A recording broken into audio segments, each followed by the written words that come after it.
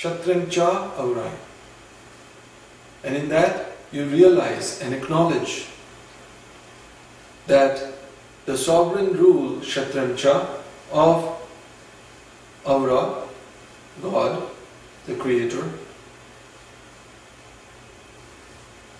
is the one that is operating this universe, and you are just nothing but an instrument of that. In Bhagavad Gita, it is said that none of your actions are yours, they are but God's actions. Even your actions you think that are yours are really not yours. And that is what this mantra, as well as Ashim Vahu, as well as many of the verses in the Gathas point to. Especially the first verse of the Gatha, Zarathustra, points to is this very fact. That all of existence is for the sake of bringing satisfaction to the soul of the universe. Kshatrimcha Aurai Aindregap Yodadadvastarim. When you are in the state of Vahumana, then you have surrendered.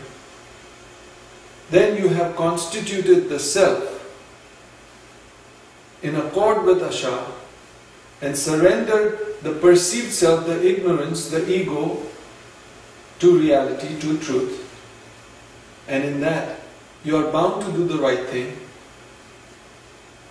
You are bound to protect and help that which needs your help, that which you can help, to bring about harmony, peace, and love in this universe.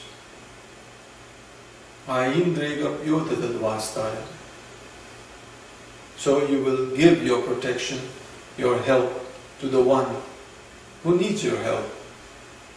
For whose sake? Not out of self-interest as though you are going to gain something out of it, but for the sake of Masda. When you realize this truth, then you have attained to enlightenment.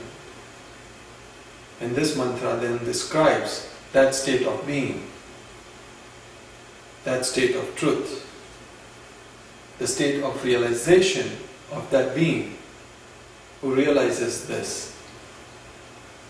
Yatha Ahu atharatush ashatachit acha Vangeush dasdamanango shothananam Vangeush mastai shatrimcha aurai ahindregap yudadadvastai. It's a beautiful mantra, and one must comprehend this not only intellectually, but one must come to the realization of this truth by meditating upon this mantra as you recite. Not just make sounds, although those sounds are themselves beneficial to you, but the meaning accentuates the benefits. And furthermore, if you are in the enlightened state, then the mantra is but part of you. The mantra becomes you. As you recite the mantra, it is but an extension of you vibrating through this universe as you make the sounds. Not just auditory sounds, but also your sounds of consciousness, the consciousness itself vibrating through the unified field.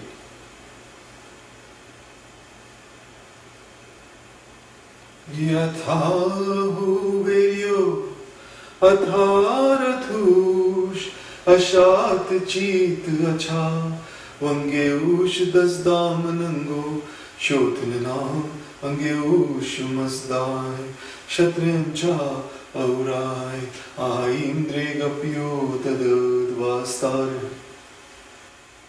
And people also recite this mantra in their mind this way, or even aloud this way. Yatha Ahu Atharatu Shashata Chita Chavangeu Shdastamanango Shotananamangeu Shimasdai Shatrim Cha Aurai Aindregapyo Dada Vasta